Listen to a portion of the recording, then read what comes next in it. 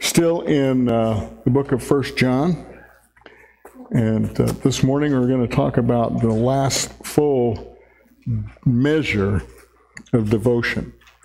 Now, I don't want to pry into your personal and private lives, but here's my question. How many of you today have a debt?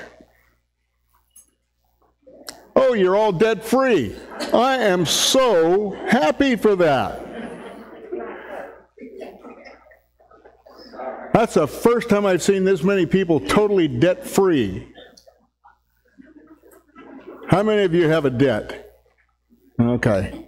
Thank you for being honest. I don't want to know how much it is. I can tell you only that it bothers me greatly that the majority of pastors are in huge debt. And I want to thank you for supporting your pastor because we're not in huge debt. We pay for our mortgage, but that's the only debt we have, I believe. Except the light bill, which is constantly going up. We all have debts. How many of you have ever been in a position where things have been so tight you didn't know if you'd be able to pay your debt?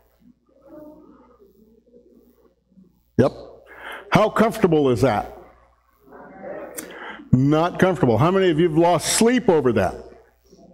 Yep. Okay, well, we're all in the same club, aren't we? Yeah, we all have that issue. Caesar Augustus, the first Roman Empire, had a sharp wit. And after hearing about a Roman nobleman who had passed away with enormous debts, which were kept private throughout his lifetime, he sent one of his emissaries to the auction to bid on a single item. Any guesses to what the item was? He sent his emissary to bid on the man's pillow. His reason, that pillow must be particularly conducive to sleep if its late owner, in spite of all his debts, could sleep on it.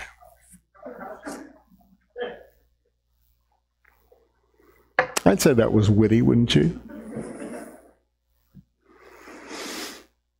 Yeah, I know that many of us have awakened in the middle of the night going, how in the world am I going to deal with this? How am I going to pay this debt? How am I going to pay this bill? The interesting thing is that everybody, even though they may be totally financially stable and not have one financial obligation in their lives, still has a debt. What would that debt be? Your sin debt. Your sin debt. We all have a sin debt. And that's why Jesus is so awesome. You know the song that says, he paid a debt he did not owe, I owe a debt I could not pay.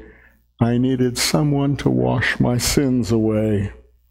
And now I sing a brand new song, Amazing Grace, Christ Jesus paid a debt that I could never pay. You know what? Sometimes,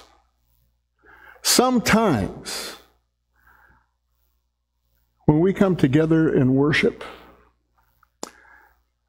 it burdens my heart because I understand the debt that all of us owed and have had to pay. And though we could not pay it, Jesus paid it for us. And yet, sometimes, it just seems worship is joyless. Burdens my heart. If anyone had their obligations wiped out like our debt has been wiped out, this place out of rock with joy. Don't you think? When I was a young married guy, first married, my wife was pregnant with our first child. We didn't have 2 pennies to rub together. Anybody been there but us? Oh, yeah. Oh, yeah. How in the world are we going to pay for 3 when we can hardly take care of 2? And a friend of mine had lent us some money because we were short at the end of the month. And then he came to us one day and he said, forget it. It's a gift. Can you imagine how that felt? It was like, what? No, you're kidding. No, keep it. It's all right. Now, if you've never been in that circumstance, praise God. But if you have been in that circumstance and somebody was that generous to you, it creates a joy in you and the burden is just lifted. Now, I don't want you to go into debt so you can find out what that's like. But I will tell you, I remember to this day that man's name. His name was Phil Matthews. I remember what he did for a living, and I know how hard he worked, and I know what paying that debt cost him.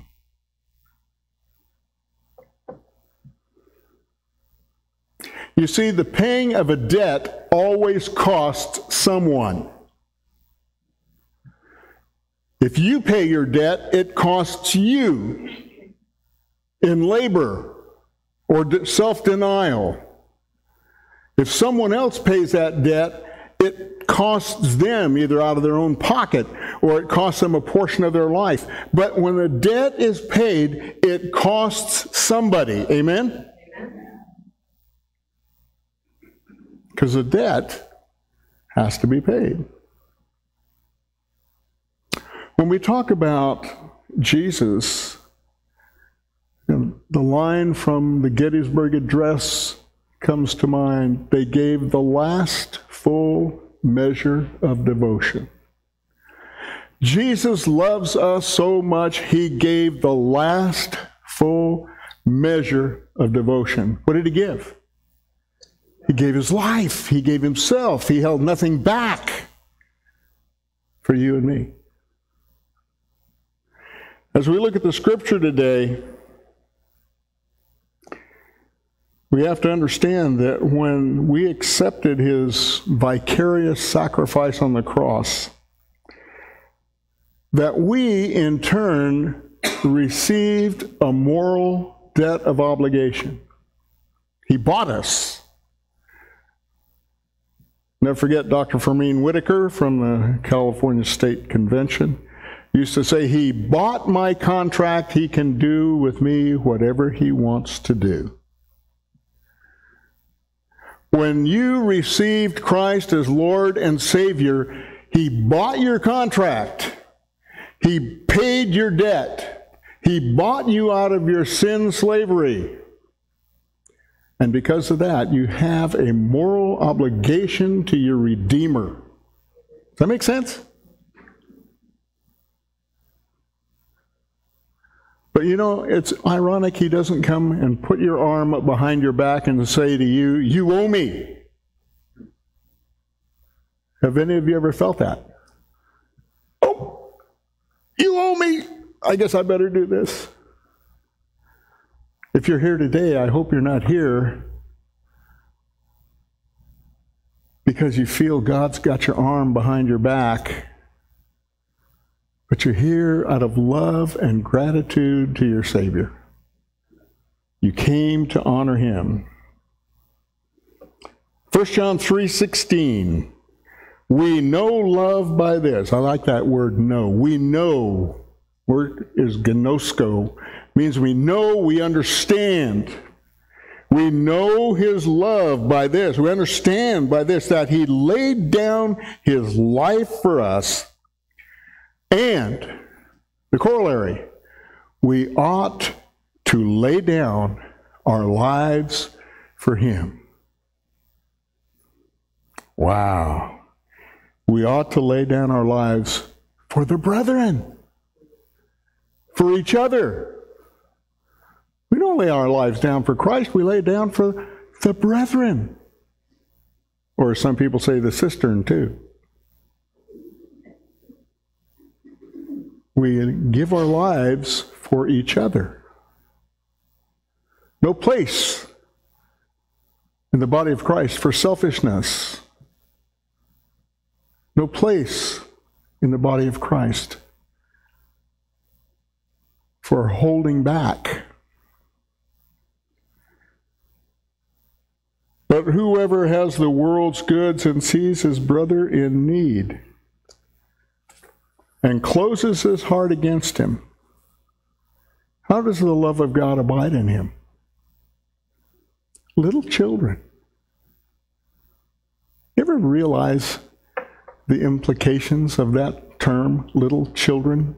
What do you know about little children?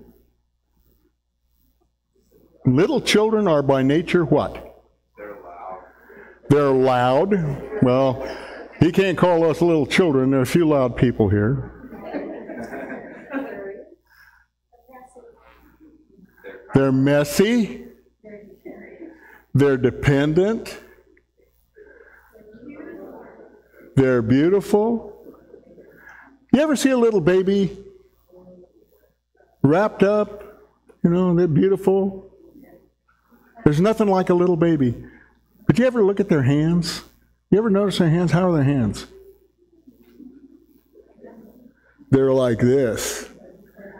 Gimme, gimme, gimme, gimme, gimme. You watch those seagulls in Finding Nemo. How many of you have seen that movie? Mine, mine, mine, mine, mine, mine, mine, mine. Do you have to teach a kid that? They're by nature selfish. Look, he calls us little children. What's the implication? Mine, mine, mine, mine, mine. You are what? Selfish. That's why he's talking to you. Love is not selfish. Love is about everybody else. Love is sacrificial. How does the love of God abide in him? If he closes his heart to someone else. Little children, let us not love with word or tongue, but in deed and truth. We will know by this that we are of the truth, and will assure our hearts before him in whatever our heart condemns us. For God is greater than our heart and knows all things. Beloved, if our heart does not condemn us, we have confidence before God, and whatever we ask, we receive from him, because we keep his commandments and do the things that are pleasing in his sight. This is his commandment, that we believe in the name of his Son Jesus Christ, and what? Love one another just as he commanded us. Now we're going to go light speed here, because in this little passage there are 7 principles I want you to notice. 7 compulsory principles. What do I mean by compulsory? You cannot ignore them.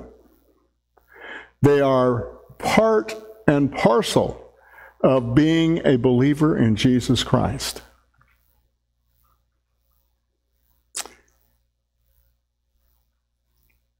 Loving Jesus compels us to do these. First principle, moral obligation. Verse 16, we know love by this, that he laid down his life for us, and we ought to lay down our lives for the brethren. We ought to. We ought to. What does that say to you? That we should, but often don't. We should, but often don't. We know love by this, that he laid down his life for us, and we ought to lay down our lives for the brethren. That's an unselfish act. That demands the last full measure of devotion from you and me. As Christ has loved us, we are to love one another unconditionally. That means we extend forgiveness. We cannot withhold from one another forgiveness. We cannot offer bitterness for a perceived slight. We cannot behave as a lost world behaves. Because why? Because we love one another. Now, does that mean that we love everybody who's like us, or that we just love everybody? We love everybody. Now, we are human beings. Is that not true? I mean, look to your left and right. Are you going to see another human, or are you going to see an alien? No, you're going to see a human being. And if you see another human being, we have these things in common. We have the human shortcomings.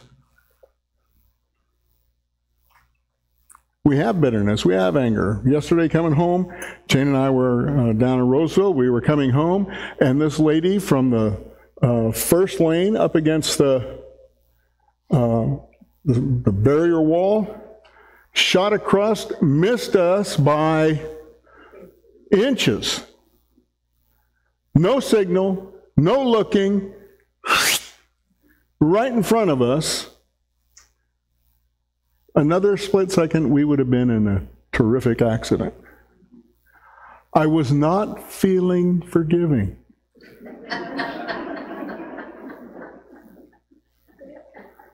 Human emotion. I was angry.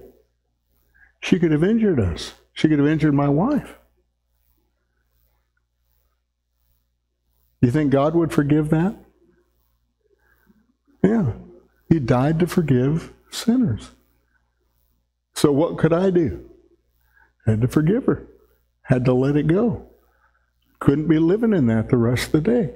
There are times in the body of Christ when we offend one another. Isn't that true? Yes, it is. So what does the offended one do? He forgives. She forgives. And I'll tell you this, friend, the one who refuses to forgive is no better than an unbeliever. Ouch.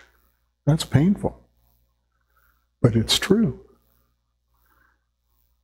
Because you have an obligation of love that Christ gave you. When Jesus bought us out of the sin debt, we agreed to become His and to do as He pleased, not as we pleased. 1 Corinthians 7, for he who was called in the Lord while a slave is the Lord's redeemed man. Likewise, he who was called while free is Christ's slave. You and I are slaves to Jesus Christ. We're slaves, but we are willing slaves. Do you realize in that time in history, a man could be set free from his slavery either because he had paid his debt or that the slaveholder loved him and chose to let him go? And if he decided to stay, then the slaveholder would take an awl and pierce his ear, indicating that he owned him now. But it was a mutual agreement. When you received the love of Christ and you were forgiven, you became a willing servant of Jesus Christ. That means you gave up your will to His will. Ephesians 5, therefore be imitators of God as beloved children and walk in love as Christ also loved you and gave Himself up for us, an offering and a sacrifice to God as a fragrant aroma. We have an obligation to love one another unconditionally. That means extending grace, mercy, patience, kindness, goodness, all those fruits of the Spirit. We extend those. So, do I just love those who are believers? No. Jesus answered that question. Luke 10:27, He answered, you shall love the Lord your God with all your heart and with all your soul and with all your strength and all your mind and your neighbor as yourself. Now, what does that neighbor mean? It means not only the brethren, but the ones who live in proximity to you. Your neighbors, people around you. You know, quite frankly, there are people in our neighborhood who probably aren't that lovable. You have any people like that in your neighborhood? Now, the ones who live next door to Art, don't answer that. If I didn't tease Art, he'd think I was mad at him or forgot him. Because we love God with all our hearts, we are obligated to love our neighbors with all our hearts. Second principle, generosity, verse 17. Whoever has the world's goods and sees his brother in need and closes his heart against him, how does the love of God abide in him? When you understand that all you possess is not yours, you are simply a steward. You've heard this 1,000 times, I'm sure. If you live in a nice house, it's not yours, it belongs to God. He gives you the ability to pay for it. He gives you the strength to earn what you have. If you have a full refrigerator or a full pantry, it's not yours, it belongs to God. It is His. He gives you stewardship. He gives it to you for your good. But He also gives everything you have to be used for the good of others, to be used for His purposes. You give up selfishness. The word generosity comes from generosus, which means of noble birth. Do you know that? I love to look up words and find out where they get their beginning. Generosus came from a word that means of noble birth. There's a story told about Alexander the Great who is going along the road, and he sees a beggar on the road who asks for alms. And he reaches into his purse and he hands the man a gold coin. And the military officer next to him says, Sir, a copper penny would have been sufficient for him. Alexander says, yes, but not for Alexander. You see, when God looks at us, we're beggars in His kingdom, and He blesses us with riches. But the blessing is meant to be extended to those who need it. That's giving the last full measure. That's giving to others out of love. The third principle is the principle of action. Look at verse 18. Little children, let us not love with word or with tongue, but in deed and in truth. What you say doesn't mean a hill of beans if your actions do not match your words. John's simply telling us that our walk is as important as our talk. We have an obligation to walk the talk. What do you say about a husband who says he loves his wife, but he totally ignores them? Or a wife that doesn't minister to the needs of her family, and yet says, I love you? We see the effects of it in our world today. I love you, I care about you, but I don't spend any time with you. I don't give you the most precious gift I have, which is time. Commitment. You spend $1, you can earn another $1. You spend $100, you can probably earn another $100. But once you've invested time in someone else, that time is gone. You can't go back and get more time. It's history. More precious than anything you own is the time God's given you. And generosity is the investment of time in those who need your time. They need the affirmation of their humanity, and they need to know about the love of God.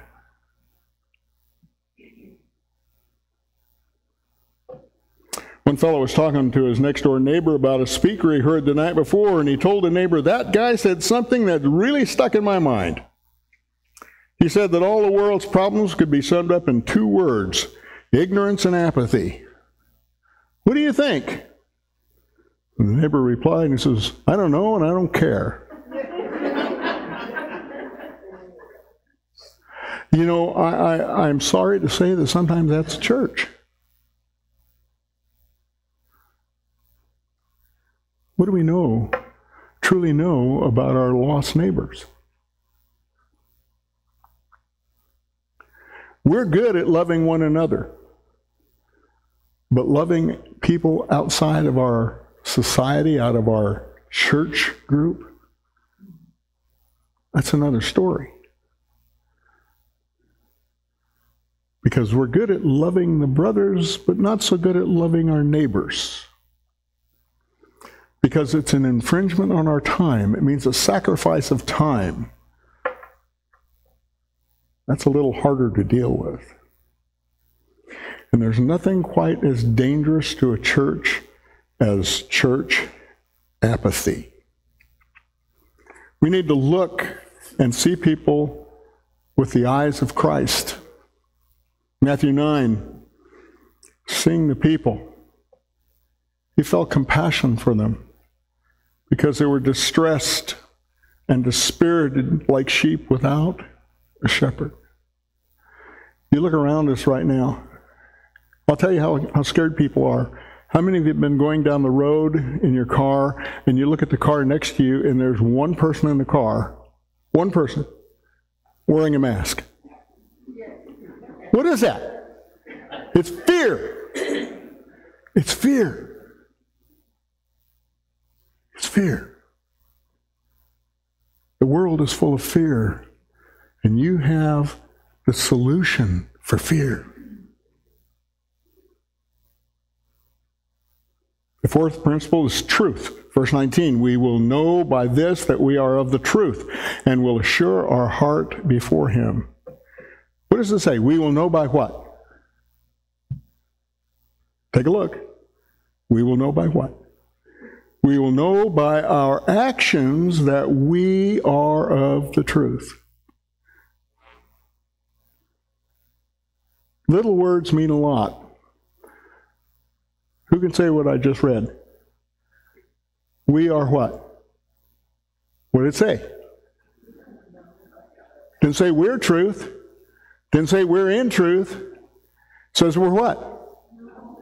Of the truth. What does that word of mean? It means that we are derived from the truth. What are we derived from? Who are we derived from? We are derived from Christ. What does it say? You shall know the truth. Truth is a person, folks. Jesus is the person of truth. And when we behave as Jesus would want us to behave, we behave as though we are of Christ, of the truth. That's an important word. So then if we're of the truth, we are from the person of truth. And as from someone from the person of truth, then our actions in love confirm the truth of our relationship in Jesus Christ. That make sense? Our behavior confirms our relationship. Love is a person.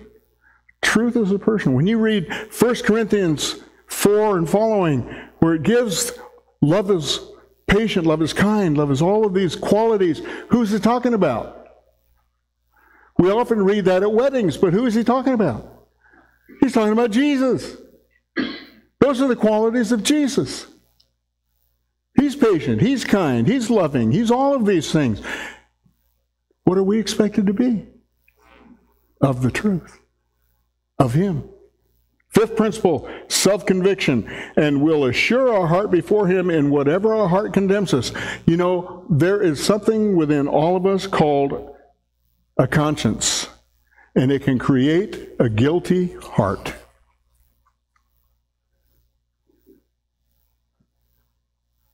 How many of you have ever been praying and all of a sudden something comes up in your mind, you go, oh, where'd that come from? I hope I'm not the only one.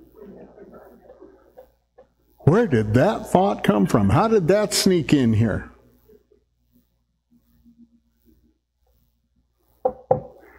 There's no escaping a guilty heart. But God is faithful and just to cleanse us from what? All unrighteousness. All unrighteousness. And like Cain, we can deny or lie to ourselves, but our heart convicts us. Like a little kid saying, no, I didn't do that. It was a funny story. Jane did something and her mom said, what'd you do? And she said, I didn't do it, Michael did it. So Michael got a paddling. Years later, as a teenager, they're talking, I think it was in the kitchen, washing dishes or doing something in the kitchen. Janie said, well, you never found out about this, but this is what I did. And her mom says, yeah, I just found out about it. Be sure your sin's going to find you out. You see, you know what's in your heart, but the beauty is, Romans 1:20 tells us we can't deny the truth of our sinfulness. For since the creation of the world, his invisible attributes, his eternal power, his divine nature have been clearly seen, being understood through what has been made, so that they are without excuse. You can't be excused. You know. You can't hide that. And it may be in the corner of the playground of your mind where you think nobody else goes, but guess what? God's there. The only escape for a guilty heart is in the forgiveness of Christ, the unconditional love and forgiveness of the Savior. 2 Timothy, nevertheless, the firm foundation of God stands, having this seal: the Lord knows those who are his, and everyone who names the name of the Lord is to abstain from wickedness. If you're right in your relationship with Jesus, you keep short accounts with him. Then God, by his grace, confirms that you are without guilt. What a wonderful place to be. You're without guilt. You're forgiven. What a wonderful reason to leave it all on the field for Jesus. Which brings us to the sixth principle, the principle of faithful obedience. Look, there's no way around this. If you're in right relationship with him, you're commanded to obey him in love. You're compelled by it. You're compelled by the love of Christ in you to obey him. You obey him in love. You do it because of love. He doesn't hold your arm up behind your back. He doesn't coerce you. He just simply says, I love you, I've forgiven you. And because of that wonderful thing, that freedom that he gives you, the burden is lifted, and you can look at him and say, Lord, I love you, and because I love you, here I am. I'm all yours. I give you everything. I give you back what you gave me. It's yours. I hold nothing in reserve. You know, sad truth is, too many of us as believers hold in reserve things we ought to be giving up to Christ. The final, most powerful principle is the principle of unconditional love. Whatever we ask, we receive from him because we keep his commandments and do the things that are pleasing in his sight. For this is his commandment, that we believe in the name of his Son, Jesus Christ, and love one another just as he commanded us. We obey out of love regardless of personal cost because it pleases him. It pleases him. How many of you ever heard the story of the gift of the Magi? You remember the story? It's a story by O. Henry. This young couple, they're in poverty. He owns a watch. She has beautiful long hair. It's Christmas time. They want to give one another a gift. But they're broke. They have no money. And because they love one another, they give the only thing they have. She goes to a place and she sells her beautiful hair to buy a chain for his watch. And he loves her so much that he takes the watch that was a gift, an heirloom, and he takes it to a jeweler and he sells it to buy her a ribbon for her hair. They gave all that they had out of love for one another. Can we do any less for God? Can we withhold anything from God? He loves us so much. He loves you today. Listen, if you have not given your life to Christ, if you have not asked him into your heart to forgive your sin, today is the day of salvation. Today is the day when you can say to him, Lord, I owe you so much. I can never repay it. You paid a debt you did not owe for me. Can we do any less for him? Today you have an opportunity to say, Lord, I thank you for your sacrifice on my behalf. Please forgive my sin. Come into my heart. Be my Lord. Be my Savior. I give my life to you. You may be a believer. You may have been a believer for years. You may have attended church for years and years and years, but you've kept something back. Maybe it's the willingness to get up a little earlier and spend time with him. Maybe it's taking that mission trip that you've thought about but never accomplished. And you say, how am I going to do it? I don't have the kind of money it takes. You know, if God calls you, he supplies you. He equips you. I challenge you today to leave it all on the field for him.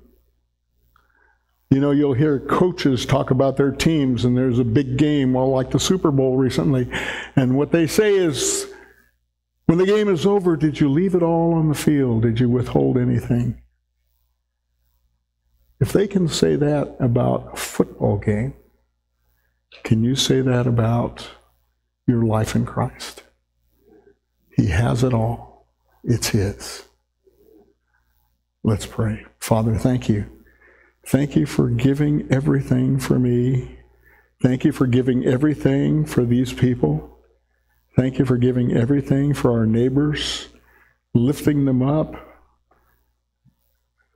Lord, bringing them peace. Lord, I pray today that you will speak to the hearts of your children,